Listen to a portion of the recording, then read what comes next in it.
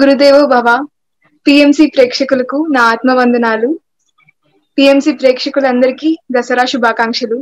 ఈ దసరా నవరాత్రుల్లో మనకి ఈ భూమి మీద ఎంతెంతో ఎనర్జీస్ తో ఉంటాము.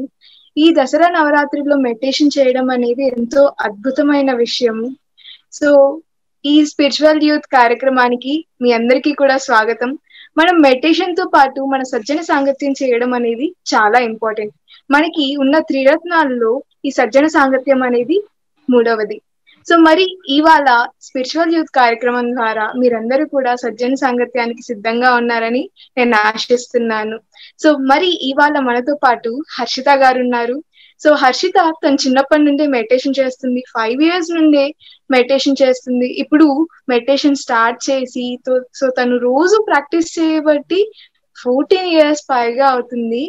సో అలాగే హర్షిత కూచిపూడిలో సర్టిఫికేషన్ కోర్స్ చేసింది. ఇప్పుడు పైమాలో కోర్ మెంబర్ గా ఉంది. సో హర్షిత అనుభవాలని, తను పంచుకుంటున్న జ్ఞానాన్ని మనమందరం విని దాన్ని తూచా తప్పకుండా పాటిస్తాం కూడా. Welcome Harshita, welcome to spiritual youth programme.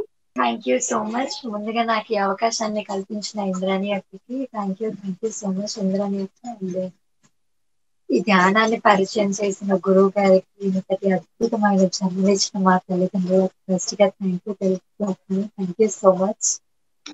మరి హర్షిత, నువ్వు చిన్నప్పటి నుండి 5 years నుంచి మెడిటేషన్ లోకి వచ్చా అంటున్నావు. అయితే అసలు మెడిటేషన్ లోకి ఎవరి ద్వారా వచ్చావు? అంటే మీ పేరెంట్స్ ద్వారానా, లేకపోతే స్కూల్లో నుంచా?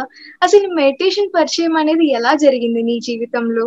సో నేను చాలా థ్యాంక్ఫుల్ గా ఉండే నా సిచ్యువేషన్ ఏంటి అంటే, నా లైఫ్ కి బిఫోర్ మెడిటేషన్ ఆఫ్టర్ మెడిటేషన్ అనేది లేదండి. ఎప్పుడైతే నా ఫిజికల్ ఎడ్యుకేషన్ స్టార్ట్ అవ్వడం జరిగిందో అదే టైంకి నా స్పిరిచువల్ ఎడ్యుకేషన్ కూడా స్టార్ట్ అవ్వడం జరిగింది. సో నేను మా స్కూల్లో ఎల్కేజీ సమయంలో చదువుతున్న సమయంలో నాకు మా స్కూల్లో ఒక పాంప్లెంట్ ఇచ్చారండి మన మెడిటేషన్ వాళ్ళు.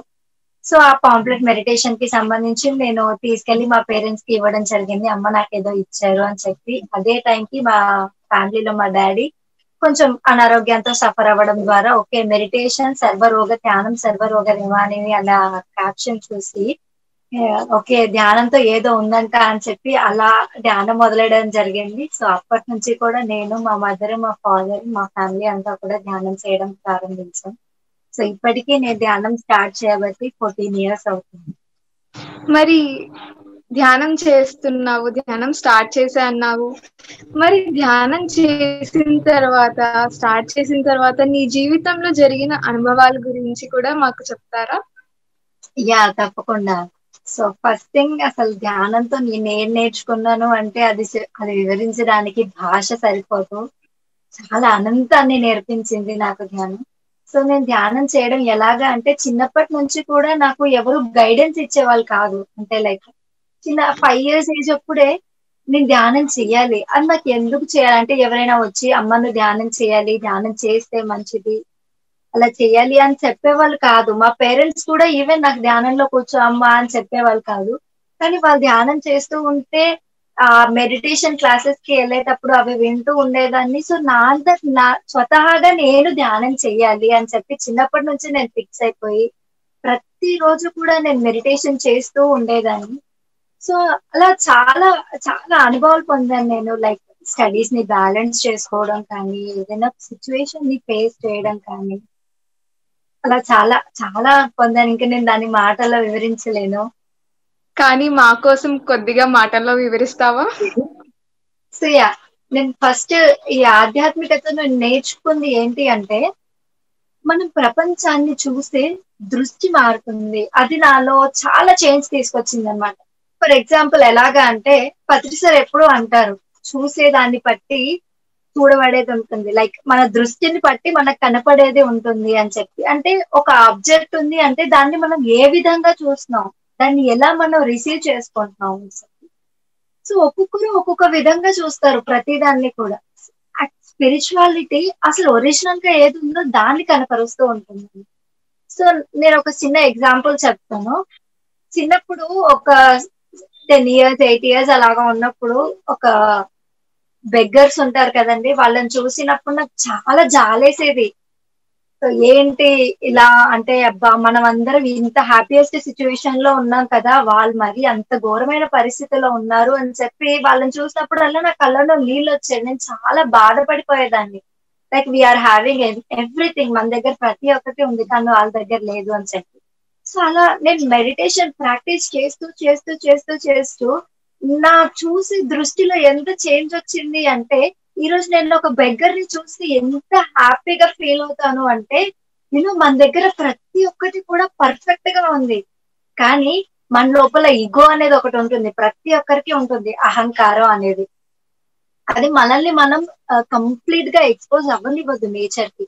సో అంత బాగున్నా కూడా మనం ఏం చేస్తాము, ఆ ఈగో కోసం, ఆ ఈగోని తీసేయడం కోసం ఎంత సాధన చేయాల్సి వస్తుందో.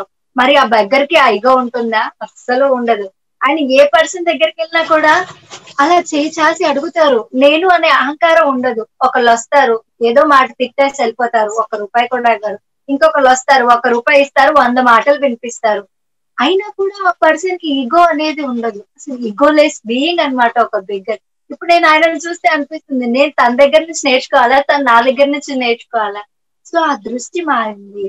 సో చూడబడేది చూసి దాన్ని బట్టి ఉంటుంది. ప్రపంచాన్ని ఒక అద్భుతమైన దృష్టి కోణంలో చూడడం ఆధ్యాత్మిక ద్వారా నేర్చుకుంటాను.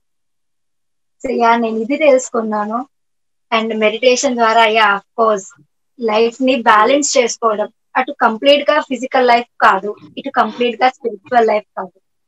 స్పిరిచువాలిటీ నేర్చుకొని ఆ నేర్చుకున్న స్పిరిచువాలిటీని ఫిజికల్ లైఫ్ లోకి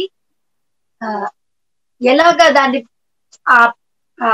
చూడాలి అని చెప్పి, దాన్ని ఎలా అప్లై చేయాలి, ఆ స్పిరిచువాలిటీని ఫిజికల్ లైఫ్ లో ఎలా అప్లై చేయాలి అది నేర్చుకున్నాను. So every time I use ఎలా ఉండాలి, ప్రతి క్షణం కూడా ఎంత అవేర్ గా ఉండాలి, ప్రతి క్షణం ఎంత ఆనందంగా ఉండాలి, ప్రతి ప్రాబ్లం ని ఒక ప్రాబ్లం లాగా కాదు, ఒక లెసన్ లాగా ఎలా చూడాలి. సో జనరల్ గా మనం ఏదైనా సిచ్యువేషన్ జరిగితే why it is happening to me, నాకు ఎందుకు ఇలా జరుగుతుంది అనిపిస్తుంది. కానీ what I think is what it is teaching to me, నాకు ఏం నేర్పిస్తుంది ఈ సిచ్యువేషన్ నుంచి నేను ఏం నేర్చుకోవాలి. సో అలా ఆ కోణంతో చూసినప్పుడు ప్రతి దానికి మన దగ్గర నుంచి, మన లోపల నుంచి ఒక లెసన్ వస్తుంది.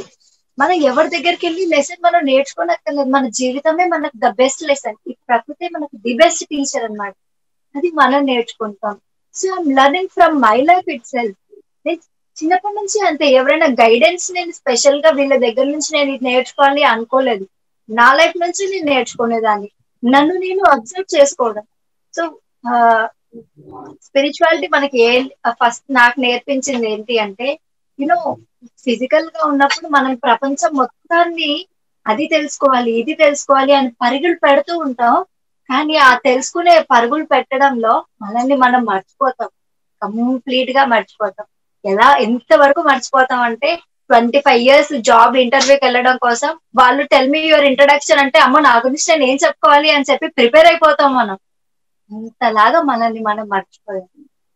అండ్ ఈ మెడిటేషన్, ఈ ఆధ్యాత్మికత ఏం చేస్తుందంటే, ప్రపంచాన్ని తర్వాత కానీ ఫస్ట్ నిన్ను నువ్వు తెలుసుకో. ఈ భూమి మీదకి నువ్వు వచ్చింది నిన్ను నువ్వు తెలుసుకోవడానికే. ఇప్పుడు ఎప్పుడైతే మనల్ని మనం తెలుసుకుంటామో, ప్రతి క్షణం మనల్ని మనం అబ్జర్వ్ చేసుకుంటామో, ఆటోమేటిక్ గా ఈ ప్రపంచం ఎలా ఉంటుంది అనేది కూడా మనకు తెలిసిపోతుంది. Because we are infinite, we are everything అన్నమాట. ఇంకా మనమే ఎవ్రీథింగ్, అది తెలుస్తుంది. అది నేను తెలుసుకున్నాను. సో అది తెలుసుకున్న మరుక్షణం నుంచి I'm being very very happy and being blissfulness అన్నమాట. అంటే మెడిటేషన్ చేసిన గంట సేపు మాత్రమే కాదు, ఆ రియలైజేషన్ వచ్చిన తర్వాత ప్రతి క్షణం కూడా అదే బ్లిస్ లో ఉండటం నేర్చుకున్నాను. And I really feel thankful for that. Wow, నువ్వు ఇంత చిన్న వయసు, జ్ఞానానికి వయసు అని చెప్పలేము. చూడండి, మనం ఎప్పుడూ 40 years లోనో 30 years లోనో లేకపోతే 50 years కి ఇదంతా జ్ఞానం కావాలి అని అనుకుంటాము. కానీ ఇంత చిన్న వయసులోనే ధ్యానం చేయడం వల్ల, నేను ఎవరు అని తెలుసుకోవడం వల్ల దాని నుంచి ఎంత ఉపయోగాలు ఉంటాయి చూడండి. అదే కాకుండా మన ఈ యొక్క ప్రపంచాన్ని చూసే దృష్టికోణమే మారిపోతుంది. ప్రతి ఒక్కటి కూడా ఒక లెసన్. చాలా వరకు అందరూ అనుకుంటారు, నాకే ఎందుకు అన్ని జరుగుతాయి, నాకే ఇన్ని కష్టాలు ఎందుకు ఉంటాయని. కానీ నాకే ఎందుకు అనే దాని వల్ల నాకెందుకు రాకూడదు అంటే అది ఎలా ఉంటుంది చెప్పండి? నాకెందుకు రాకూడదు? సో ఎన్నో సో ఎన్నో ప్రాబ్లమ్స్, ఎన్నెన్నో సిచ్యువేషన్స్ మనకి ఎప్పుడు కూడా ఎంతో నేర్పించడానికి వస్తూ ఉంటాయి. మరి హర్షిత, నువ్వు నీ గురించి తెలుసుకున్నా అన్నావు కదా, నీ గురించి నువ్వేం తెలుసుకున్నావు? యా, నా గురించి చాలా బ్యూటిఫుల్ క్వశ్చన్ వేసారు ఇంద్రాణి అక్క. నా గురించి నేను ఏం తెలుసుకున్నాను అంటే, లైక్ నేను ఎవరి దగ్గర నుంచి ఏదో నేర్చుకుని అక్కర్లేదు. What ever I receive, nature నా కోసమే ఇది ఇస్తుందేమో అనిపిస్తూ ఉంటుంది. ఫర్ ఎగ్జాంపుల్ నేను ఒకటి చెప్తానండి. నేను ఒక ప్రాబ్లమ్ ని నేను ఫేస్ చేస్తూ ఉన్నాను అనమాట. అది ప్రాబ్లం కూడా కదా, అంటే ప్రతి ఒక్కరు చూసినప్పుడల్లా అయ్యో ఇదేంటి నీకు ఇలాంటి ప్రాబ్లం వచ్చిందా, ఇలాంటి ప్రాబ్లం వచ్చిందా అనిపించింది. సో నేను ఎప్పుడైతే నేను ఓషో గారిని బాగా ఫాలో అవుతాను అనమాట. I connected with their consciousness. So అది తెలుసుకున్న ఆయన ఒక స్పీచ్ వింటూ ఉన్నాను నేను. అది వింటూ ఉన్నప్పుడు యాక్చువల్ గా ఓషో గారు రికార్డింగ్ ఎప్పుడు అంటే ఒక 40-50 years బ్యాక్ జరిగింది. ఆ రికార్డింగ్ నేను ఈ రోజు వింటూ ఉంటే ఆయన నా గురించి మాట్లాడుతున్నారేమో, ఎగ్జాక్ట్ గా ఇప్పుడున్న సిచ్యువేషన్ గురించి, నేనున్న సిచ్యువేషన్ గురించి ఆయన ఎక్స్ప్లెయిన్ చేస్తూ ఉంటే ఐ ఫెల్ట్ లైక్ ఓకే, అసలు ఇది ప్రాబ్లం కాదు, ఇది బ్లెస్, ఇది నాకు అదృష్టం అని తెలిసింది. So what I learn about my self is I am unique. ఈ ప్రపంచంలో నాలాగా ఎవరూ లేరు, ఎవరు ఉండరు, ఎవరు రాలేదు, ఎవరు రారు కూడా. I am unique. అది నేను తెలుసుకున్నాను. What ever comes to me, అది వేరే వాళ్ళకు రాదేమో, నా లైఫ్ నాదే, నాకు నేనే సాటి. I have no competition. అలానే నాకంటే ఎవరు తక్కువ కాదు, నాకంటే ఎవరు గొప్ప కాదు. I am just unique. ఆ యూనిక్ నేచర్ అనేది మనకు మనం తెలుసుకోవాలి. I experience it. సో మరి నువ్వు చెప్పినట్టు నీకు, నాకు, ప్రతి ఒక్కరిలో కూడా ఆ యునీక్నెస్ అని ఉంటుంది. ఆ యునీక్నెస్ ఏంటో అర్థం కాక మనం ఎప్పుడు కూడా ఇతరులతో కంపేర్ చేసుకుంటూ ఉంటాం. వాళ్ళు ఎలా ఉన్నారు, వీళ్ళు ఇలా ఉన్నారు, వీళ్ళు ఇంతగా చదువుతున్నారు, వాళ్ళంత డబ్బులు సంపాదిస్తున్నారు, మనం ఇలా ఉన్నాము అని. కానీ మనలో ఉన్న ఆ యొక్క యునీక్నెస్ ని మనం ఎప్పుడైతే పట్టుకుంటామో, దాని తర్వాత మన జీవితం చూసుకోవాలి ఎలా ఉంటుందో. సో హర్షిత చెప్పినట్టు ప్రతి ఒక్కరిలో కూడా ఆ యునీక్నెస్ ఉంటుంది. ఆ యునీక్నెస్ కోసం మిమ్మల్ని మీరే పరిశోధించుకోండి, ఏంటి నా యొక్క యునీక్నెస్ అనేది. సో హర్షిత, ఇప్పుడు నువ్వు బుక్స్ చదువుతున్నా అని చెప్పావు. సో స్వాధ్యాయ యోగం గురించి నీ అభిప్రాయం ఏంటి? నువ్వు దాని నుంచి ఏం నేర్చుకున్నావు? సో నిజంగా ప్రతిసారి ఏ మాట చెప్పినా ఆయన ఊరికే చెప్పేసారండి, దాని వెనక ఎంతో అర్థం ఉంటుంది. ప్రతిసారి ఎప్పుడు చెప్తారు, ధ్యానంతో పాటు స్వాధ్యాయం చాలా అవసరం, సజ్జన సాంగత్యం ఇంకా అవసరం అని చెప్పి. స్వాధ్యాయం నా లైఫ్ లో ద బెస్ట్ మైల్ టర్నింగ్ అని చెప్పించింది. సో నేను చిన్నప్పటి నుంచి నా 5th క్లాస్ నుంచి కూడా నేను పుస్తకాలు చదవడం మొదలెట్టాను. సో మా స్కూల్ కరెస్పాండెంట్, మా స్కూల్లో కూడా పిరమిడ్ ఉండేది, మా కరెస్పాండెంట్ కూడా పిరమిడ్ మాస్టర్ అనమాట. సో ఆయన ఒక పుస్తకం రాశారు, సత్యోపదేశం అని చెప్పి. ఆ పుస్తకం నేను నా 5th క్లాస్, నేను 5th స్టాండర్డ్ చదువుతున్న సమయంలో చదవడం మొదలైతే అది నా ఫస్ట్ బుక్. అలా నా స్వాధ్యాయం జర్నీ, నా బుక్స్ తో నా జర్నీ స్టార్ట్ అయింది. నేను 9th క్లాస్ లో ఉన్నప్పుడు ఆటోబయోగ్రఫీ ఆఫ్ యోగి పుస్తకాన్ని చదివింది. అది ఎంత అద్భుతంగా నా లైఫ్ ని చేంజ్ చేసింది అంటే అసలు నిజంగా ప్రతి ఒక్కరూ చదవాల్సిన పుస్తకం. సో ఒకసారి పత్రి సార్ దగ్గర నేను విన్నాను, మీరు గనక ఆ పుస్తకాన్ని చదవకపోతే తిరుపతి కొండకి దూకేసేయండి. ఎందుకు ఇంత గట్టిగా అంటున్నారు ఈయన, ఆ పుస్తకంలో అసలు ఏముంది, అదొక స్టోరీయే కదా అని చెప్పేసి నేను చదవడం మొదలెట్టాను. ఆ పుస్తకం చాలా చేంజ్ అనమాట. అది నాలో ఎంత చేంజ్ తీసుకొచ్చింది అంటే, ఈ 2 కళ్ళతో చూసేది వేరు, ఈ 2 కళ్ళు మూసుకున్నప్పుడు మనం ఇంకో దాన్ని చూస్తాం. అది లోపలే, అసలు అది ఒరిజినల్ అన్నమాట. అది నేను అది అప్పటి నుంచి చూడడం మొదలు పెట్టాను. అంటే when you close your 2 eyes you will see something from the third I. అది థర్డ్ ఐ కాదో కూడా నాకు తెలియదు, కానీ ఆ విజన్స్ ని నేను చూసేదాన్ని. అది నాకు ఆ బుక్ నుంచి కనెక్ట్ అయింది. సో ఆ పుస్తకం నుంచి నేను చాలా నేర్చుకున్న, ఒక యోగి యొక్క జీవితం ఎలా ఉంటుంది, ఒక మెడిటేటర్ యొక్క జీవితం ఎంత ప్రశాంతంగా ఉంటుంది, ఎంత అద్భుతంగా ఉంటుంది అనేది నేను ఆయన నుంచి తెలుసుకున్నాను ఆ పుస్తకం ద్వారా. So it's a mile turning. ఇంకా ఆ బుక్ ముందు ఒకలాగా హర్షిత, ఆ బుక్ తర్వాత ఇంకో హర్షిత. ఆ బుక్ తర్వాత ఏంటి అంటే, ప్రపంచాన్ని ఈ కళ్ళతో చూడడం కాదు, ఈ కళ్ళు మూసుకున్నప్పుడు అసలు ఒరిజినల్ ఏది ఉంటుందో ఆ ఒరిజినాలిటీని చూడడం మొదలు పెట్టాను. And that is what every person need, I think. So you have to see the originality and not the మాయా. అయితే ఒరిజినల్ అంటున్నావు కదా, ఏది ఒరిజినల్? సో ఏం చూసావు నువ్వు? యా, ఏది ఒరిజినల్ అంటే ఇప్పుడు నేను మీకు చెప్పాను కదా, ఒక బెగ్గర్ని చూసి నేను ఎలా ఫీల్ అవుతూ ఉండేదాన్ని అంటే అయ్యో పాపం అని ఫీల్ అవుతూ ఉండేదాన్ని. దాని తర్వాత నేను ఎలా ఫీల్ అవుతున్నాను అంటే ఈ పర్సన్ నాకు ఒక లెసన్ నేర్పిస్తున్నారు, ఇగో అనేది ఉండకూడదు అని చెప్పి. అది ఒరిజినల్. అండ్ యా అండ్ చాలా ఒరిజినల్స్. ఇప్పుడు నేచర్ మనం ఏదైతే చేస్తామో అదే మనకు తిరిగి వస్తుంది అనేది ఒరిజినల్.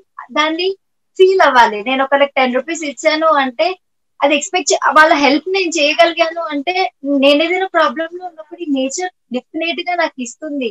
ఆ ప్రకృతి నాతోనే ఉంది. This universe is with in me and with me. అది తెలుస్తుంది. That is the truth actually.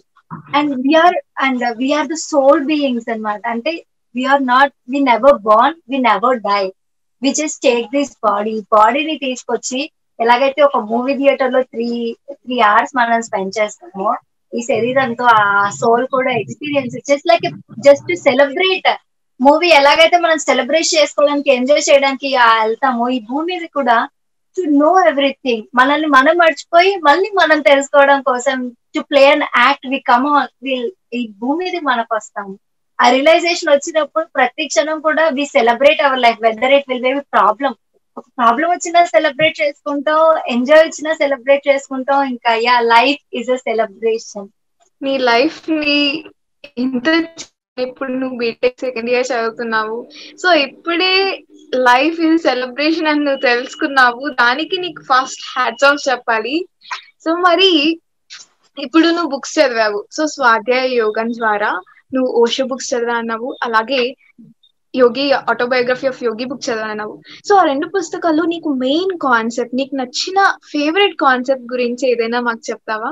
Yeah definite గా నాకు ఆటోబయోగ్రఫీ ఆఫ్ యోగి పుస్తకంలో నుంచి నాకు చాలా బాగా నచ్చింది ఏంటి అంటే వారికి చాలా అసలు ప్రతి ఒక్కటి కూడా ఆనిముత్యమే అన్నమాట. ఆయనలో ఆ తపన ఉంటుంది. సత్యం కోసం ఎంత అన్వేషిస్తూ ఉంటారు అంటే ఆ ఆ, పరమహంస యోగానంద గారు ప్రతి క్షణం కోసం సత్యం కోసం అన్వేషణ.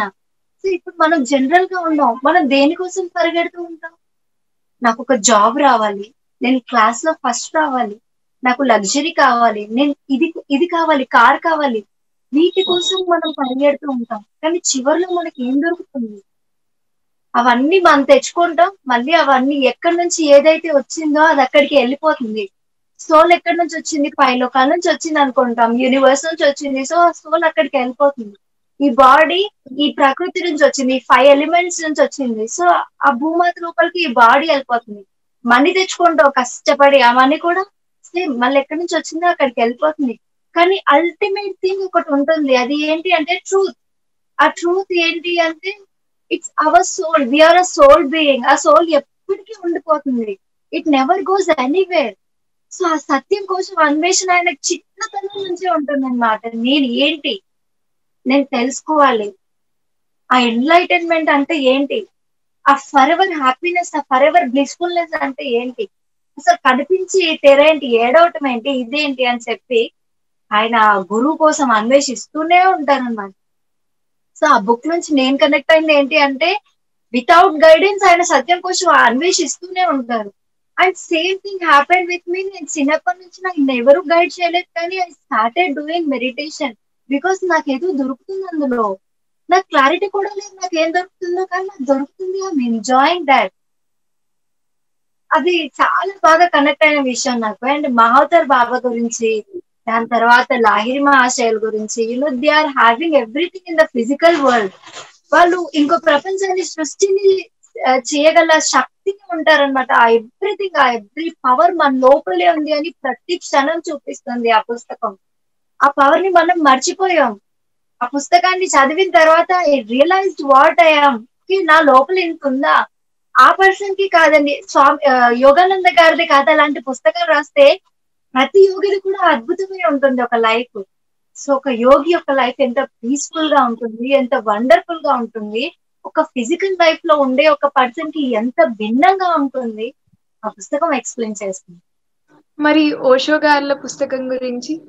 ఓషో ఇస్ అ ఫైర్ అని చెప్పొచ్చు అనమాట. ఆ లావాని తాకాలంటే కూడా భయం వేస్తూ ఉంటుంది. అలాగా యూనో ఒక కండిషన్ లేకుండా ఒక స్వేచ్ఛగా జీవించిన మనిషి ఎవరైనా ఉన్నారు ఈ భూమి మీద అంటే అది నేను ఓషో అనే చెప్తానండి. అది ప్రతి క్షణం కూడా అంటే నేను ఒక చిన్న ఎగ్జాంపుల్ చెప్తాను ఓషో గారి గురించి. ఆయన స్కూల్ డేస్ లో ఉన్నప్పుడు యూనిఫామ్ తో పాటు క్యాప్ కంపల్సరీ పెట్టాలంటారంట. సో ప్రతి ఒక్కళ్ళు పెట్టేవారు, ఓషో మాత్రం అసలు పెట్టేవాళ్ళు కాదు. ఆ ప్రిన్సిపల్ పిలిచి నువ్వు ఎందుకు అబ్బాయి క్యాప్ పెట్టుకోవు అంటే, నేను ఈ స్కూల్ కి వచ్చేది విద్యను నేర్చుకోవడానికి కదా, ఆ క్యాప్ కంపల్సరీ అని మీరు కండిషన్ పెట్టారు. సో ఆ క్యాప్ పెడితే నాకు ఏం ఎన్లైట్మెంట్ వస్తుంది, ఆ క్యాప్ పెట్టుకుంటే నాకు జ్ఞానం ఎలా వస్తుంది అసలు ఇలా. సో అది నాకు ఏదైనా జ్ఞానాన్ని ఇచ్చేదైతే నేను పెట్టుకుంటాను, లేకపోతే నేను పెట్టుకోను అని చెప్తారంట. సో ఆ పదం నుంచి మనం అర్థం చేసుకోవచ్చు, మనకి సొసైటీ ఒక కండిషన్ పెడుతుంది, మనం దాన్ని ఫాలో అయిపోతున్నాం. కానీ అసలు ఎందుకు ఇది, దీని నుంచి నేను ఏం నేర్చుకోవాలి, ఇది నాకు ఏం నేర్పిస్తుంది, అలా భిన్నంగా ఆలోచిస్తారనమాట ఓషో. ఇంకా నేను ఓషో గురించి అయితే ఎక్కువ చెప్పలేను, బికాస్ హీఈస్ అనంతం. Osho is infinite. Osho is not a person. ఒక బ్లిస్ఫుల్నెస్ కి, ఒక ఫర్ ఎవర్ హ్యాపీనెస్ కి, కండిషన్ లెస్ ఫ్రీడమ్ కి, మనకి ఏదైతే లోపల ఉంటుందో అదే బయటికి చెప్పాలి, ఫియర్లెస్నెస్ కి, వీటన్నిటికీ కూడా ఒక ఐకాన్ ఓషో. మనకు ఎన్ని భయాలు ఉన్నాయో మన లోపల, అసలు ఎన్నిటికి మనం భయపడిపోతామో, ఆ స్వేచ్ఛ లేకుండా మనం అనుకుంటాం మనం చాలా ఫ్రీడమ్ గా ఉన్నామని చెప్పి, కానీ మనకు తెలీదు మనం చాలా కండిషన్స్ కి, ఫియర్ కి ఎంత అటాచ్ అయిపోయి ఉన్నాము. అది ఓషో గారి మాటల ద్వారా ఓకే నేను ఇన్ని వాటికి అటాచ్ అయిపోయి ఉన్నానా, నా లోపల ఇంత భయం ఉందా అని నాకు రియలైజేషన్ వచ్చింది. So I'm removing all that. Osho అంటే ఒకటే, లైఫ్ ఈజ్ ఎ సెలబ్రేషన్. ప్రతి క్షణాన్ని ఆనందంగా సెలబ్రేట్ చేసుకోవడమే ఓషో, ఇంకేది లేదు. I realise that from them. వా, చాలా అద్భుతంగా చెప్పావు. నువ్వు ఇక్కడ ఒక పాయింట్ మెన్షన్ చేసావు, నేను ఫస్ట్ నేను ఇన్ని భయాలతో ఉన్నాను, అసలు ఫ్రీడమ్ గా బతుకుతున్నా అని ఇంతవరకు నేను అనుకున్నాను, కానీ ఇన్ని భయాలు నాలో ఉన్నాయా అని. ఫస్ట్ మనము ఎప్పుడు ఆ యొక్క ఊహల్లో, ఆ యొక్క మాయలో బతుకుతుంటాము. అసలు మనలో ఎన్ని ఉన్నాయి, మనలో ఎన్ని భయాలు ఉన్నాయి, అసలు ఏంటి, మనం ఏంటి అని తెలుసుకోవాలి అంటే, సో ముందుగా మనకి స్వాధ్యాయం, సజ్జన సాంగత్యం, ధ్యానం అనేది ఎంతో అవసరం. సో నీ విషయంలో మాకు ఎంతో చక్కగా అర్థమవుతుంది అది ఎంత అవసరమో. అది తెలుసుకున్నాక మనం మరీ సరి చేసుకోవడం అనేది ఇంకొక స్టెప్, అది కూడా. సో మరి ఇప్పుడు వెజిటేరియన్ గురించి, సో అంటే శాకాహారం గురించి, నువ్వు చిన్నప్పటి నుంచి శాకాహారం భోజనమే నువ్వు తీసుకుంటూ ఉన్నావు. సో మరి శాకాహారం యొక్క విశిష్టత ఏంటి? సో నేను జనరల్ గా క్లాసెస్ తీసుకునేటప్పుడు నన్ను చాలా మంది అడుగుతారండి, మీరు మెడిటేషన్ చేస్తారు కదా, సో మెడిటేషన్ చేస్తే తప్పకుండా వెజిటేరియన్ ఫుడ్ తీసుకోవాలా, అది కండిషన్ అడుగుతూ ఉంటారు.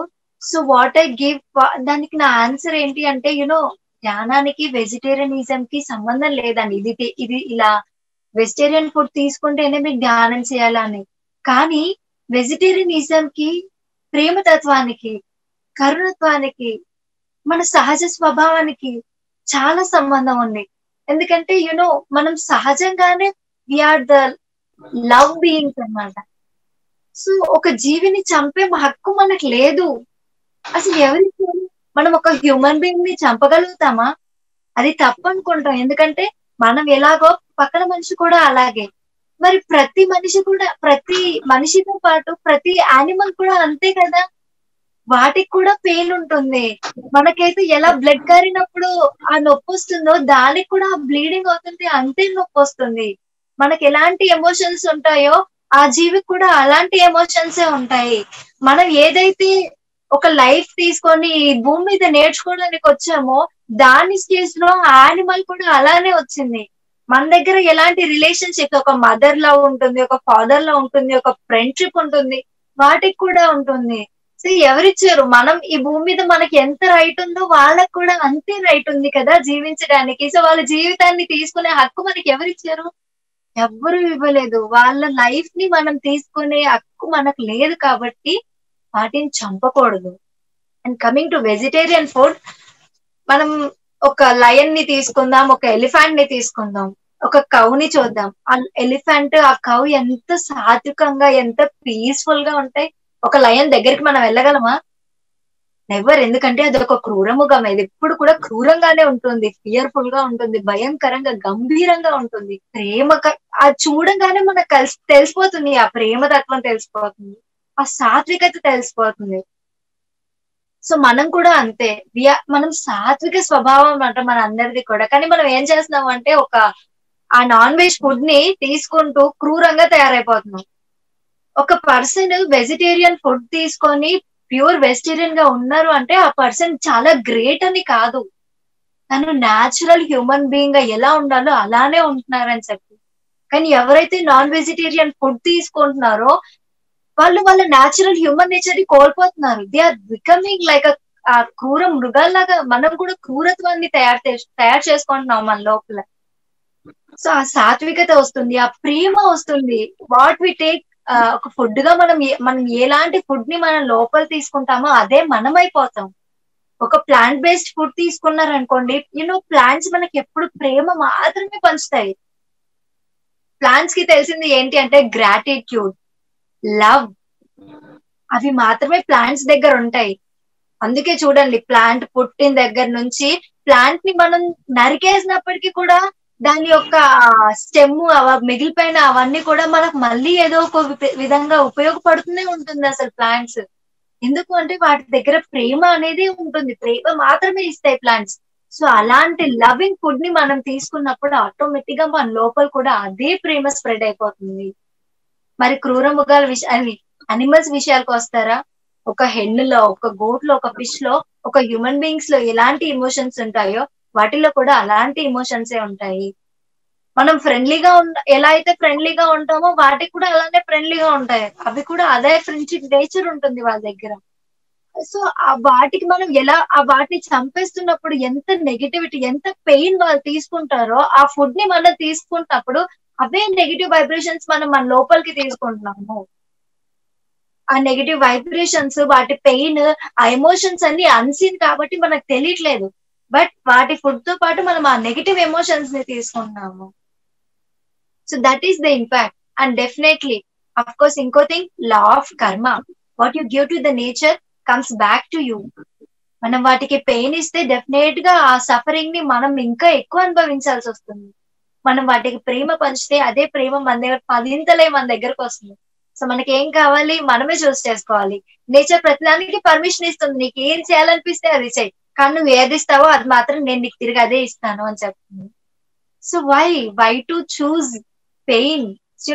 ఆ డెడ్ యానిమల్ దగ్గర నుంచి న్యూట్రియన్స్ కావాలి అని కోరుకోవడం కంటే అది బ్రతికున్న జీవి నుంచి ప్రేమ కోరుకోవడం ఎంత గొప్పతనం. మనందరం కూడా ప్రేమ మనందరికీ కావాలి. ఆ ప్రేమ కేవలం హ్యూమన్ బీయింగ్స్ నుంచి కాదు, ప్రతి జీవి నుంచి కోరుకుందాం. Thank you. చాలా చక్కగా చెప్పావు. మరి నువ్వు చెప్పినట్టు లా ఆఫ్ కర్మ ప్రకారం మనము ఏ విత్తనం నాటితే ఆ చెట్టే వస్తుంది. మనము మామిడికాయ విత్తనం నాటితే మామిడి చెట్లు వస్తాయి, మామిడి చెట్లు ఏమొస్తాయి, ఇంకా ఎన్నెన్నో మామిడి పండ్లు వస్తాయి. మనం అలానే మనం చేసిన కర్మను బట్టి మనం ప్రేమగా ఏదైనా చేసామనుకోండి, మనం ఈ యూనివర్స్ కోసం ఏదైనా చేస్తే తిరిగి ఆ యూనివర్స్ రెండింతలై మూడింతలై మన జీవితంలోకి ఆ మంచిని తెస్తుంది. అలా కాకుండా మనము ఆ యొక్క స్వేచ్ఛనివ్వకుండా ఎప్పుడూ కూడా ఒక జీవిని చంపుతూ, దాన్ని హింసిస్తూ, దాన్ని బాధ పెడితే మన జీవితంలోకి తిరిగి ఏమొస్తుంది? రెండింతలై మూడింతలై, రెండింతలు మూడింతలు అవసరం లేదు. మనం ఏది చేసామో అది తిరిగి మన దగ్గరికి వస్తేనే అది ఎంత బాధగా ఉంటుందో మనమే ఒకసారి ఆలోచించాలి. సో మరి హర్షిత, ఇప్పుడు మనం మెడిటేషన్ గురించి మాట్లాడుకున్నాం, అహింస గురించి మాట్లాడుకున్నాము. మరి పిరమిడ్ ఎనర్జీ గురించి ఏం చెప్తావు? సో పిరమిడ్ ఎనర్జీ గురించి నీ జీవితంలో ఏమైనా ఎక్స్పీరియన్సెస్ ఉన్నాయా? Yeah, definitely. So pyramid energy అంటే ఏంటి అంటే, పిరమిడ్ అనేది పర్టికులర్ యాంగిల్ తో కన్స్ట్రక్షన్ చేయబడుతుందండి. ఫర్ ఎగ్జాంపుల్ మనందరికీ కూడా భూతద్దం తెలుసు కదండి. ఆ భూతద్దం మనం ఏం చేస్తాం, ఒక పేపర్ మీద ఇలా పెట్టినప్పుడు ఏమవుతుంది అంటే దానికి స్పెసిఫిక్ గా, అంటే ఆ భూతద్దానికి కొన్ని ఉన్న క్వాలిటీస్ వల్ల ఏమవుతుంది, ఆ సన్ రైజ్ అన్ని కూడా ఆ పర్టికులర్ పాయింట్ మీద ఎక్కువ పడుతూ ఉంటాయి. జనరల్ గా పడే ప్లేస్ కంటే ఆ సన్ రైజ్ ఏవైతే ఉన్నాయో ఆ భూతద్దం ఎక్కువగా గ్రాస్ చేసుకుంటుంది కదా. యాజ్ ఇట్ ఈస్ ఒక మ్యాగ్నిఫైయింగ్ లెన్స్ లాగానే ఈ పిరమిడ్ కూడా ఒక కాస్మిక్ ఎనర్జీకి పనిచేస్తుంది. సో స్పెషల్ ఆ పర్టికులర్ యాంగిల్స్ ని మనం ఆ పిరమిడ్ కి పెట్టి కన్స్ట్రక్ట్ చేసినప్పుడు అది కూడా ఒక మ్యాగ్నెట్, పవర్ఫుల్ మ్యాగ్నెట్ లాగా పనిచేస్తుంది అనమాట ఈ కాస్మిక్ ఎనర్జీ. సో యూనివర్స్ లో ఏదైతే కాస్మిక్ ఎనర్జీ ఉంటుందో జనరల్ గా న్యాచురల్ గా ఉండేదానికంటే ఆ పిరమిడ్ ఏం చేస్తుందంటే మూడింతలు ఎక్కువ అధికంగా దాన్ని గ్రాస్ చేసుకుంటూ ఉంటుంది. సో ఎప్పుడైతే మనం ఆ పిరమిడ్ లోపల మెడిటేషన్ చేయడం ప్రారంభిస్తామో అధికంగా 3 times ఎక్కువ కాస్మిక్ ఎనర్జీని మన లోపలికి ఫ్లో అవ్వడం మనం అబ్జర్వ్ చేస్తాం. నేను ఒక చిన్న ఎక్స్పీరియన్స్ చెప్తాను. ఏంటి అంటే ధ్యాన చక్రం, కడతాల్ పిరమిడ్ మనందరికీ తెలిసిందే కదండి. సో 2 years బ్యాక్ నేను ధ్యాన చక్రానికి వెళ్ళినప్పుడు నేను ఇక్కడ నుంచి వెళ్ళడం చాలా స్ట్రెస్ఫుల్ గా వెళ్ళాను అనమాట. అంటే నాకు డాన్స్ ప్రోగ్రామ్స్ ఉండి, కాలేజ్ లో ఎగ్జామ్స్ ఉండి, చాలా టైర్డ్ అయిపోయి ఇంకా నేను ఎలాగైనా వెళ్ళాలి అని చెప్పుకొని అక్కడికి వెళ్ళేసరికి అక్కడ ఫ్రీ అయిపోయేసరికి ఏం జరిగింది అంటే ఆ టైర్డ్నెస్ అంతా కూడా ఫీవర్ లాగా నా లోపల నుంచి బయటకు వచ్చింది. ఎంత సిక్ అయిపోయాను అంటే అక్కడ నేను కనీసం కూర్చునే పరిస్థితిలో కూడా లేదు. ఇంత పవర్ఫుల్ పిరమిడ్ ఇక్కడ ఉంది కదా, నేనెందుకు ఇంకా నన్ను హీల్ చేసుకోవద్దు అని చెప్పి నేను ఆ పిరమిడ్ లోకి వెళ్ళాను. వెళ్ళి just I did meditation for an hour, 1 hour మించి నేను చేయలేదు. But I got heal. ఆ కింగ్స్ ఛాంబర్ లో కూర్చుంటే ఆ ఎనర్జీస్ కి నా బాడీ అంతా షివర్ అయిపోతుంది. నన్ను నేను కంట్రోల్ చేసుకోనంత షివరింగ్ వచ్చేసింది నాకు. నా పక్కన పర్సన్ నాకు హెల్ప్ చేశారనమాట. అమ్మా నువ్వు ఎంత షివరింగ్ వస్తుంది కదా, నువ్వు బయటికి వెళ్ళొచ్చు కదా అని చెప్పి. సో నాకు నడవడం కూడా రాలేదు, అంత షివరింగ్ అయిపోయింది. Because I'm getting so much of energy from that. అలా నేను బయటకు వచ్చిన మరుక్షణమే ఐ గాట్ హీల్. ఇంకా ఆ స్ట్రెస్ లేదు, ఆ ఫీవర్ లేదు, ఏది లేదు. అక్కడ ప్రాక్టికల్ గా నేను పిరమిడ్ ఎనర్జీని చూసాను, ఎంత అద్భుతంగా ఉంటుందా అని చెప్పి. So yes, we can heal hour shelves and pyramid energies తో పాటు 3 times చాలా ఫాస్ట్ గా హీల్ చేసుకోగలుగుతాం. Yeah, that is what I learn.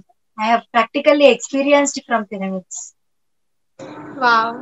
So మరి చూసారు కదా, కేవలం పిరమిడ్ ఎనర్జీతో ఎంతో మంది హీల్ చేసుకుంటున్నారు. సో వాళ్ళ శరీరంలో ఉండే జబ్బులు కావచ్చు. సో మీరు లాస్ట్ ఎపిసోడ్స్ చూసినట్టయితే అందులో మీకు ఒకటి చెప్పారు. సో పిరమిడ్ ఎనర్జీలో మనము ఫర్ ఎగ్జాంపుల్ వాటర్ మీద మనం పిరమిడ్ క్యాప్ కానీ సో అలాంటివి ఏమైనా పెట్టిన తర్వాత సో ఆ వాటర్ మీకు ఎటువంటి మందు కావాలంటే ఆ మందులాగా అయిపోతుంది. సో మీకు దగ్గు వస్తే దగ్గు మందు లాగా, జలుబు చేస్తే జలుబు మందు లాగా, ఫీవర్ వస్తే ఫీవర్ కి కావాల్సిన మందులాగా. సో ఆ పిరమిడ్ ఎనర్జీ అంటే అంత అపారమైనది. సో మనం అందరం కూడా ఈ యొక్క పిరమిడ్ ఎనర్జీని పిరమిడ్ క్రాప్స్ ద్వారాను, లేకపోతే మన ఇళ్లలో పిరమిడ్స్ కన్స్ట్రక్షన్ నిర్మించుకోవడము, మన ఇంట్లో పిరమిడ్స్ తెచ్చుకోవడం ద్వారాను ఇలాగా ఆ యొక్క పిరమిడ్ ఎనర్జీని మనం ఎక్స్పీరియన్స్ చేయొచ్చు.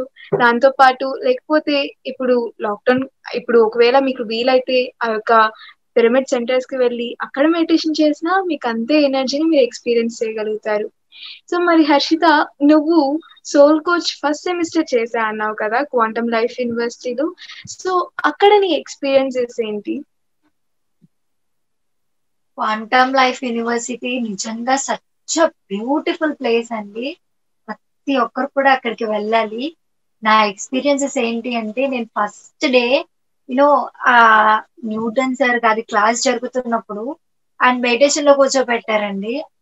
నేను మెడిటేషన్ జస్ట్ 1 minute, ఆ 1 minute కే ఆ సార్ వైబ్రేషన్స్, అక్కడ దగ్గరలో ఉన్న పాజిటివ్ వైబ్రేషన్స్, అసలు నాకు నేనుగా ఎంత బ్లిస్ ని ఫీల్ అయిపోయాను. నేను జనరల్ టైంలో మా ఇంట్లో కానీ ఎక్కడైనా మెడిటేషన్ చేసినప్పుడు ఒక 3 hours కంటిన్యూస్ గా మెడిటేషన్ చేస్తే ఆ ఎంటీనెస్ కి ఎలా వెళ్ళిపోతానో, నేను అక్కడ ఉన్న ప్రతి క్షణం కూడా ఆటోమేటిక్ గా ఎంటీ అయిపోయేదాన్ని. ఆటోమేటిక్ గా ఆ వైబ్రేషన్స్ ని నేను కళ్ళు తెరిచి ఉన్నా కూడా ఐ కెన్ ఫీల్ దట్ అనమాట. అండ్ నేను అక్కడ ఏదైనా అనుకుంటే అది ఆటోమేటిక్ గా అది ఒక కల్పవృక్షం అంటారు కదా, కల్పవృక్షం కింద ఏదైనా అనుకుంటే అది అయిపోతుంది అని చెప్పి. సో నేను నిజంగా ట్రై చేశాను. క్వాంటమ్ లైఫ్ యూనివర్సిటీలో ఎనర్జీస్ ఉంటాయని మాట నేను విన్నాను, కానీ అవి నిజమేనా అని చెప్పి ఐ ట్రైడ్ సో మెనీ. నా లోపల నుంచి ఇండేషన్స్, ఎన్నో థాట్స్ నేను అక్కడ రిలీజ్ చేయడం జరిగింది. లైఫ్ యూనివర్సిటీ 10 days కోర్సింగ్ అయిపోయిన తర్వాత నేను మా ఇంటికి రాగానే నేను అక్కడ ఏదైతే థాట్స్ రిలీజ్ చేశానో ఆ జరిగిన వర్క్స్ అన్ని మా పేరెంట్స్ నాకు కూర్చోబెట్టి ఎక్స్ప్లెయిన్ చేస్తున్నారు. అమ్మ నువ్వు 10 days లేవు కదా, ఈ రోజు ఇలా జరిగింది, ఆ రోజు అలా జరిగింది అంటే ఐ రియలీ షాక్. అక్కడ అసలు మొబైల్ కూడా ఉండదన్నమాట పేరెంట్స్ తో మాట్లాడడానికి. బట్ అక్కడ రిలీజ్ చేసిన థాట్ నాకు ఇక్కడ వర్క్ అయింది. ఇక్కడ చాలా చాలా పాజిటివ్ వైబ్రేషన్స్ ఉంటాయండి. And doctor Newton sir and doctor Lakshmi ma'am, wow, they are such beautiful. ఇంకా చెప్పలేమన్నమాట వాళ్ళ వైబ్రేషన్స్ ఎలా ఉంటాయంటే అవి పక్క నుండి ఫీల్ అవ్వాల్సిందే. I really felt those positive vibrations. చాలా నేర్చుకున్నాను. మన లోపల ఏవైతే బ్లాక్స్ ఉండిపోతాయో మనం లైఫ్ యూనివర్సిటీ వెళ్తే అవి హీల్ అయిపోతాయి అన్నమాట. లైఫ్ యూనివర్సిటీ నువ్వు వెళ్ళిన తర్వాత ఏం నేర్చుకున్నావమ్మా అని చెప్తే నేనైతే ఏడవటమే అనమాట. ఎందుకంటే ఆ బ్లాక్స్ అన్ని నా లోపల నుంచి వెళ్ళిపోతూ ఉంటే ఆనంద బాష్పాలు ఎలా కారుతున్నాయో, ఎంత వరకు ఏడిచానంటే ఆ టీయర్స్ అన్ని పోయి వెళ్ళి వెళ్ళి వెళ్ళి నాకు సాల్ట్ మొత్తం ఇలా పేలింది అనమాట ఫేస్ మీద. Because I heal all the blocks. నా లోపల నుంచి అన్ని బ్లాక్స్ వెళ్ళిపోయాయి. I can say my self before quantum life university, after quantum life university అని. అంత బాగా జరిగింది. ఆ టీయర్స్ కూడా ఏదో పెయిన్ తో కాదండి, హ్యాపీనెస్. ఓకే, నా లోపల నుంచి ఇంత బ్లాక్స్ ఉన్నాయని నాకు రియలైజేషన్ వచ్చింది. దాన్ని నేను ఎలా నన్ను నేనుగా హీల్ చేసుకోగలను అని చెప్పి I healed my self there. చాలా ఆనందం, ఇంకా ఆనందాన్ని ఎక్స్ప్లెయిన్ చేయలేం మాటలో. I request every one, please visit quantum life university. మరి నువ్వు ఎన్నో బ్లాగ్స్ క్లియర్ చేసుకున్నా అన్నావు. సో ఎటువంటి బ్లాగ్స్, అసలు బ్లాగ్స్ అనేవి ఎలా క్రియేట్ అవుతాయి? మనకి మనం సృష్టించుకున్నావా? అసలు బ్లాగ్స్ అంటే ఏంటి? Yes, definitely. బ్లాక్స్ అంటే ఏంటి అంటే మన లోపల చాలా తెలియని భయాలు ఉండిపోతాయి. మనకు తెలియని నమ్మకాలు ఉండిపోతాయి. ఎలాంటి నమ్మకాలు అంటే నేను చెప్తాను ఒకటి. మా నాన్నగారు మెడిటేషన్ లో వచ్చిన కొత్తలో ఎలాంటి నమ్మకం అంటే, టెంపుల్ ముందు నుంచి నడుచుకుంటూ వెళ్ళి ఆ టెంపుల్ ని చూసి అలా దేవుడికి దండం పెట్టుకోకుండా అలా వెళ్ళిపోతే నాకేం జరిగిపోతుందేమో, అమ్మో నేను టెంపుల్ ముందు నుంచి అలా దేవుడికి దండం పెట్టుకోకుండా వెళ్ళిపోయాను, నాకు ఆయన ఏమో చేస్తారేమో, అలా భయం. అమ్మో ఒక చావుని చూడగానే అమ్మో నాకేదైనా అయిపోతుందేమో, అసలు మనిషి అనే వాళ్ళు చచ్చిపోతారా, అలాంటి క్వశ్చన్స్. మా డాడీ ఫర్ బెస్ట్ ఎగ్జాంపుల్ అనమాట. చాలా భయాలు ఉండేవి, సూపర్ స్టిషన్స్ ఉండేవి. అండ్ అలా చాలా బ్లాక్స్, ఫియర్, ప్రతి దానికి భయపడిపోవడం అండ్ నెగిటివ్ ఎమోషన్స్. ఒక సిచ్యువేషన్ జరిగితే ఆ సిచ్యువేషన్ జరిగిన దానికంటే కూడా హైపర్ గా భయపడిపోతాం మనం. ఫర్ ఎగ్జాంపుల్ ఒక చీమ కుట్టింది అంటే ఏదో వచ్చి ఒక పాము కుట్టేసినంత భయపడిపోతాం. నిజంగా అంటే అది జస్ట్ అన్ ఎగ్జాంపుల్, కానీ ప్రతి సిచ్యువేషన్, చాలా సిచ్యువేషన్స్ ని మనం అలా భయాలతో, నెగిటివ్ ఎమోషన్స్ తో క్రియేట్ చేసుకొని ఏం చేస్తామంటే అది ఒక నమ్మకంగా దాన్ని మారిపోతుంది. ఇప్పుడు మా డాడీ ఫస్ట్ డే నేను వెళ్తాను, దేనైనా చూస్తాను, అమ్మో దీని వల్ల నాకు ఏదైనా జరుగుతుందేమో అనుకుంటా. అలా కంటిన్యూస్ గా అనుకోవడం వల్ల అది ఎలా మారిపోతుంది అంటే ఒక నమ్మకంగా మారిపోతుంది నా లోపల. సో ఆ నమ్మకం నెగిటివ్ గా ఉంటుంది కాబట్టి అది బ్లాక్ గా నా లోపల ఉండిపోతుంది.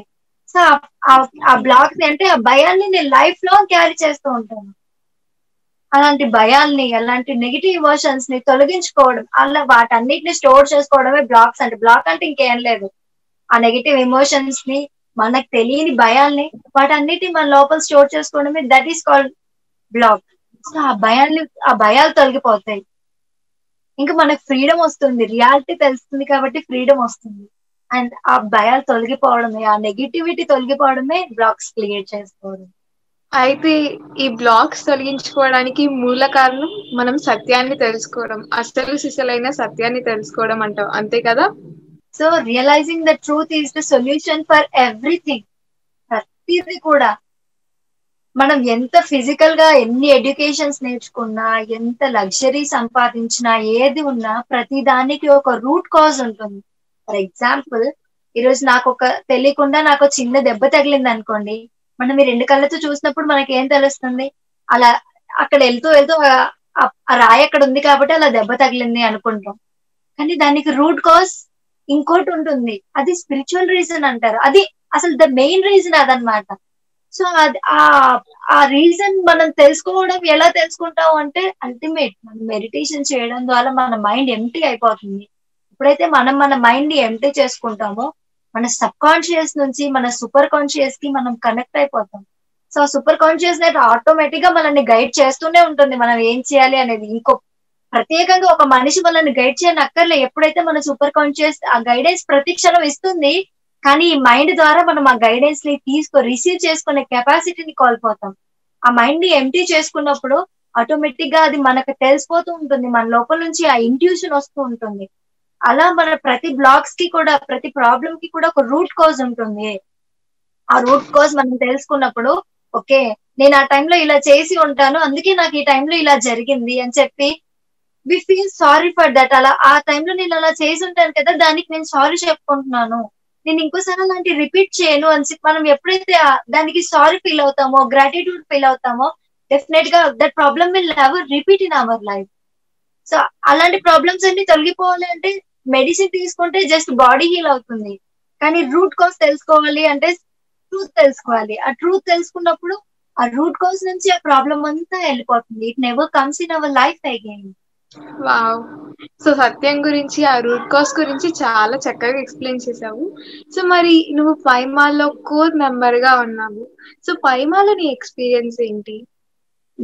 చెప్పాను కదండి ఇందాకే, అతిశ ధ్యానంతో పాటు స్వాధ్యాయం అండ్ సజ్జన సాంగత్యం అని చెప్పారని.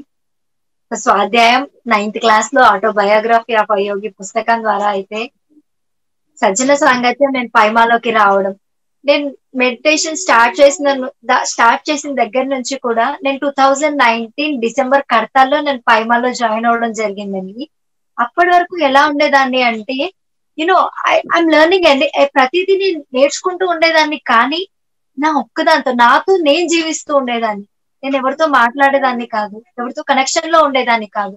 నేను అనుకుంటుండేదాన్ని, అబ్బా నేను మెడిటేషన్ చేస్తూ ఉంటాను కదా, నేను అవతల పర్సన్ మెడిటేషన్ కూడా చేయరు, నేను మాట్లాడే మాటలన్నీ మనం పొద్దుస్తమాను ఏం చేస్తామో దాని గురించే మాట్లాడతాను డెఫినెట్ గా.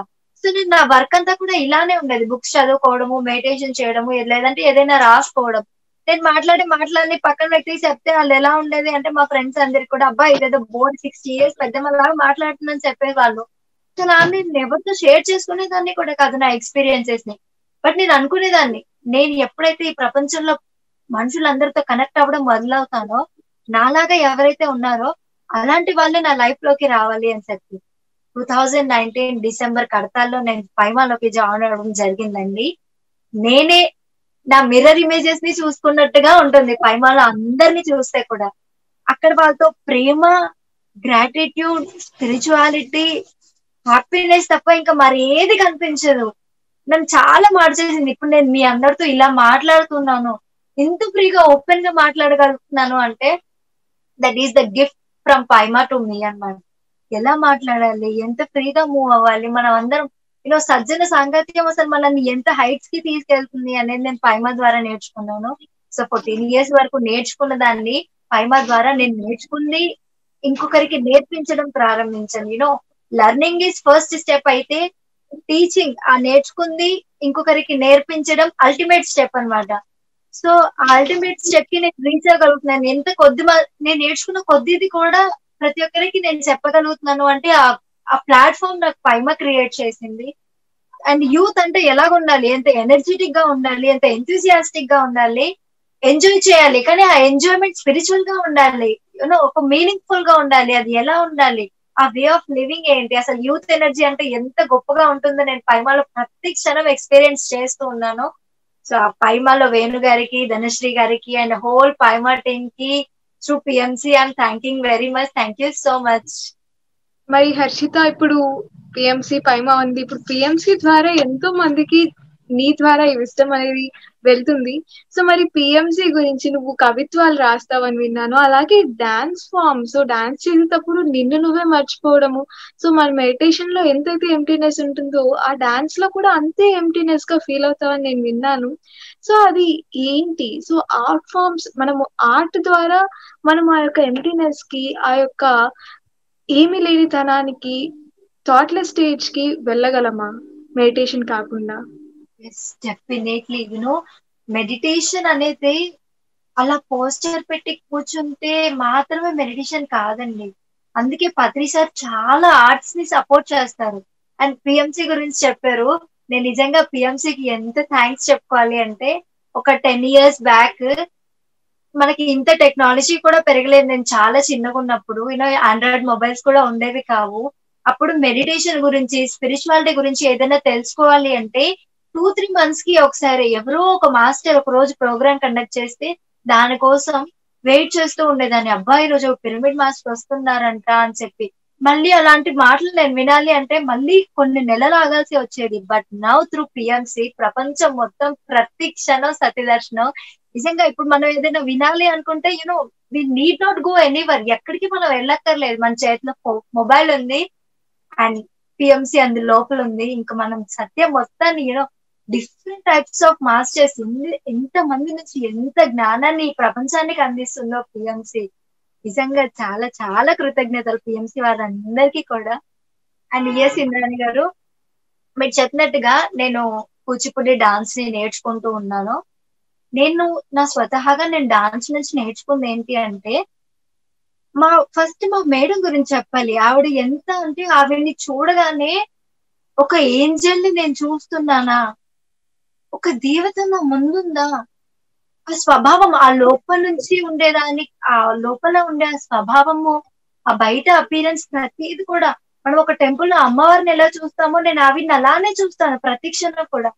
బికాస్ ఆ నేచర్ ఆవిడ దగ్గర నుంచి ఎలా వచ్చింది అంటే, from past 25 years she surrender herself to the dance అన్నమాట. సో ఆ డాన్స్ ఆవిడని అలా మార్చేసింది. సో నేను కూచిపూడి డాన్స్ నేర్చుకున్నప్పుడు నాకు ఎలా ఉంటుంది అంటే, I do it from the bottom of my heart. నా బాటమ్ ఆఫ్ ద హార్ట్ నుంచి అది నేను చేస్తున్నప్పుడు, అందుకే మనం ఆలయం, we call it dance school as a నృత్య ఆలయం. ఆలయం అంటే it's a positive energy vibrations కదా, ఒక టెంపుల్. సో మాకు నా డాన్స్ క్లాస్ కూడా ఒక టెంపుల్ లాగానే అనిపిస్తుంది. నాకు జనరల్ గా ఎలాంటి ప్రాబ్లమ్స్ ఉన్నా, స్టడీస్ లో ఏదైనా ఉన్నా, ఏమున్నా కూడా ఒకసారి నేను డాన్స్ క్లాస్ కి వెళ్ళాను అంటే ఐ ఫర్గెట్ ఎవ్రీథింగ్. ప్రపంచాన్ని నేను మర్చిపోతాను అనమాట. నాకు మా మేడమే ఒక గాడెస్, అదే ఆ డాన్స్ క్లాస్ ఒక టెంపుల్. అండ్ ఐఎమ్ ఆ శివుడి తాండవం చేస్తే ఆయనకి ఎంత హ్యాపీనెస్ వస్తుందో, ఐ ఫీల్ దట్ హ్యాపీనెస్. అదొక స్టేట్ ఆఫ్ మెడిటేషన్ అనమాట. ఇంకా మైండ్ అనేది కంప్లీట్ జీరో అయిపోతుంది, మనతో మనం ఉంటాం. మేము డాన్స్ చేసినప్పుడు ప్రతిదీ, ఐ మూవ్మెంట్ దగ్గర నుంచి లెగ్ యొక్క ఫింగర్ వరకు ప్రతి దాన్ని అబ్జర్వ్ చేస్తూ ఉంటాం. సో అందుకే ప్రతి ఒక్కరు కూడా మన లైఫ్ లో మనం ఎన్ని నేర్చుకున్నా, ఎంత అచీవ్ చేసినా ఒక art compulsory. It's not only about dance, music కానీ, సంగీతం నేర్చుకోవడం, వోకల్, ఒక ఇన్స్ట్రుమెంట్, ఒక పెయింటింగ్, ఒక డాన్స్, ప్రతిది కూడా it's a form of dance. It's a meditation. ఎందుకంటే అది చేసినప్పుడు మనతో మనం కలిసి ఉంటాం. When I use to dance, నా ఐ ఎలా పనిచేస్తుంది, నా హ్యాండ్స్ ఎలా వెళ్తున్నాయి, నా ఎక్స్ప్రెషన్ ఎలా వస్తుంది, నా నా లెగ్స్ ఎలా ఉంటున్నాయి, నా పోస్టర్ ఎలా ఉంటుంది, నేను దాన్ని ఎంతవరకు ఫీల్ అవ్వగలుగుతున్నాను. సో కంప్లీట్ నాతో నేను ఉంటాను. సో ఇంకా నాకు వేరే థాట్ అనేది ఉండదు. మెడిటేషన్ అంటే థాట్ లెస్ స్టేట్ కదండి. సో అది నాకు న్యాచురల్ గా డాన్స్ చేసినప్పుడు ఆ థాట్ లెస్ స్టేట్ కి న్యాచురల్ గా వెళ్ళిపోతూ ఉండేదాన్ని. And it happens with every artist. Art నేర్చుకున్న ప్రతి ఒక్కరితో కూడా అదే జరుగుతుంది. So I request every one, ఇలాంటి సిచ్యువేషన్ లో మీరు ఉన్నా కూడా ఒక ఆర్ట్ అనేది మనల్ని చాలా డీప్ కి తీసుకెళ్తుంది. మన లోపలికి, మనకి రూట్స్ లోపలికి తీసుకెళ్తుంది. సో ఒక ఆర్ట్ ఒక మనిషికి తప్పనిసరిగా ఉండాలి అని నేను తెలుసుకున్నాను ఈ డాన్స్ ద్వారా. సో మరి సెషన్ ఎండింగ్ కి వస్తుంది. మరి ఇప్పుడు ఈ రోజు నుంచి దసరా స్టార్ట్ అవుతుంది. సో ఈ దసరా ఉత్సవం సందర్భంగా అలాగా నీకు నువ్వు ఇచ్చే మెసేజ్ ఏంటి? దసరా అనగానే మనకు గుర్తొచ్చే ఫస్ట్ నేను మహిషాసుర మర్దిని. ఆవిడ్ని చూడంగానే కరుణ అదే కళ్ళలో కనిపిస్తుంది, గంభీరత్వం అదే కళ్ళలో కనిపిస్తుంది. మనందరికీ తెలుసు మహిషాసుర మర్దిని యొక్క స్టోరీ ఏంటి అంటే, ఒక రాక్షసుని సంహరించడం. సో అక్కడ నుంచి మనం ఏం నేర్చుకోవాలి అంటే, ఆ రాక్షసత్వం అనేది బయట ఎక్కడో కాదండి, మన లోపలే ఉన్నాయి. మనకు తెలియని ఫియర్స్ కానివ్వండి, మన లోపల ఉన్న అరిషద్వాల వల్ల, కామ క్రోధ లోభ మోహ మదమాశ్చర్యాలు అంటాం కదా, అవన్నీ కానివ్వండి, అవన్నీ ఆ రాక్షస గుణాలు కూడా మన లోపలే ఉంటాయి అన్నమాట. సో దాన్ని మర్దించాలి, వధించాలి. ఎప్పుడైతే వాటిని సంహరిస్తామో మనల్ని మనం జయించినట్టుగానే. సో ఆ రాక్షసుని ఆ అమ్మవారు సంహరించినప్పుడు she own her self, she own all the universe, మొత్తం విశ్వాన్ని ఆవిడ గెలుపొందారనమాట. దట్ ఈస్ ఆ పవర్ అలాంటిది. సో మనం కూడా అంతే, మన లోపల ఎలాంటి నెగటివిటీస్ ఉన్నాయో, ఆ రాక్షస గుణాలు మన లోపల ఎలాంటి ఉన్నాయో వాటిని మనం సంహరించాలి. It's not about killing a person. ఆవిడ మెసేజ్ ఏంటి అంటే, to kill our own negativities. So మన లోపల ఉన్న రాక్షస గుణాన్ని మనం సంహరించినప్పుడు ఈ విశ్వాన్ని మనం గెలవచ్చు. ఈ విశ్వం అంతా కూడా మనతో పాటు ఉంటుంది. That is the message of Mahishasura Mardini. So do more meditation. And స్త్రీ శక్తికి నిదర్శనం ఆవిడ. ఒక స్త్రీలో, so what I learn is, ఒక మేల్ పర్సన్ వాళ్ళు వాళ్ళని వాళ్ళు ఆధిపత్యం ఐ మీన్ వాళ్ళని వాళ్ళు గెలుపొందాలి అంటే they have to meditate more and more and more and more. కానీ ఒక స్త్రీలో ఆ పాజిటివ్ నేచర్, ఆ ఆ వైబ్రేషన్స్ అనేవి సహజంగానే ఉంటాయి. అందుకే ఎక్కడైతే దేవతలు ఎక్కడైతే స్త్రీ గౌరవింపబడుతుందో అక్కడ దేవతలు పూజలు అందుకుంటారు అనే స్లోగన్ మనం మన ఇండియన్ కల్చర్ లో వింటూనే ఉంటాం. అంటే ఆ దేవతతో సమానం అన్నమాట ఆ స్త్రీ అనేది. ప్రతి స్త్రీ కూడా తన లోపల నుంచి శక్తిని, తన లోపల ఉన్న ఆ పాజిటివిటీని గుర్తించాలి. We all are the goddesses naturally. ఆ న్యాచురల్ నేచర్ ని, ఆ పాజిటివ్ వైబ్రేషన్స్ ని, మన లోపల ఉన్న శక్తిని మనం గుర్తించగలగాలి. So these are the two messages I feel from the Mahishasura Mardini and the Dasahara. So మరి చాలా వరకు స్త్రీలంతా కూడా మేము చాలా వీక్ అని, సో పురుషులే ఎక్కువ ఆధిపత్యంతో ఉంటారని, స్త్రీలంతా కూడా చాలా వీక్ గా ఎప్పుడు మేము ముందుకు వెళ్ళలేమని చాలా వరకు అనుకుంటూ ఉంటారు. ఈ దసరా సందర్భంగా మహిషాసుర మర్దిని నువ్వు ఏదైతే చెప్పావో మనందరిలో కూడా ఆ శక్తి ఉంది, ఆ స్త్రీ శక్తి ఉంది. స్త్రీ అంటే ఆ యొక్క సున్నితత్వానికి, ఆ యొక్క మనం తక్కువ కాదు, మనం ఎప్పుడు కూడా ఆ యొక్క శక్తి అనేది మనలోనే ఉంది. సో పురుషుల కంటే స్త్రీలకి ఇంకా ఎక్కువ శక్తి ఉంది. మనకి ఎప్పుడు కూడా ఆ ఆ శక్తితోనే మనం జీవిస్తుంటామని మనందరం కూడా తెలుసుకోవాల్సింది. అలాగే నువ్వు చెప్పినట్టు మనలో ఉన్న ఆ యొక్క భయాలు, ఆ యొక్క నెగిటివిటీ, ఎందుకంటే మన యొక్క ఆలోచనలు, మన యొక్క నమ్మకాలే మన జీవితాన్ని ఇప్పుడు కూడా నడిపిస్తూ ఉంటాయి. సో హర్షిత గారు చెప్పినట్టు మనలో ఉన్న ఆ భయాన్ని, నెగిటివిటీని, మనలో ఉన్న ఆ యొక్క అపనమ్మకాలన్నిటినీ కూడా మనము వధించి వేయాలి. సో ఈ దసరా సందర్భంగా మనం ఈ రోజు నుంచి మనం గమనిద్దాము, మనలో ఎటువంటి నెగిటివ్ బిలీఫ్స్ ఉన్నాయి, మనం ఎలా నెగిటివ్ గా ఆలోచిస్తున్నాము, ఎటువంటి పరిస్థితుల్లో మనం ఉన్నాము, ఎలా ఆలోచిస్తున్నాము. మెడిటేషన్ అంటే కేవలం 1 hour 2 hours చేయడం అని కాదు, ప్రతి క్షణం అదే సత్యంతో మనం జీవించడం అనేది ఆ మెడిటేషన్ యొక్క ముఖ్య ఉద్దేశం. సో ఈ దసరా సందర్భంగా మనలో ఉండే ఆ యొక్క నెగిటివిటీని, ఆ యొక్క అపనమ్మకాల్ని, మనకి అవసరం లేనివన్నీ కూడా మనం ఈ యొక్క దసరా సందర్భంగా మనల్ని మనమే వధించుకుంటూ ఒక కొత్తగా మనం జన్మిస్తాము. సో ప్రతిరోజు మెడిటేషన్ చేస్తూ, సజ్జన సాంగత్యం చేస్తూ, స్వాధ్యాయం చేస్తూ మనము ఉన్నత స్థితులకి ఎదుగుతూ వెళ్దాము. సో మరి చూశారు కదా, ఇవాళ స్పిరిచువల్ యూత్ కార్యక్రమంలో హర్షిత తన విస్టమ్ ని ఎంతో చక్కగా షేర్ చేశారు. నిజ తత్వంతో జీవించడం అంటే ఎలానో తను మనకి నిదర్శనంగా చూపించారు. మరి తిరిగి రేపు కూడా స్పిరిచువల్ యూత్ కార్యక్రమంలో ఇంకొకరితో ఇటువంటి అద్భుతమైన సత్యాన్ని, అద్భుతమైన విస్టమ్ ని మనం తెలుసుకుందాము. ఈ ప్రోగ్రామ్ ని వీక్షించినందుకు ప్రతి ఒక్కరికి నా ధన్యవాదాలు. Thank you.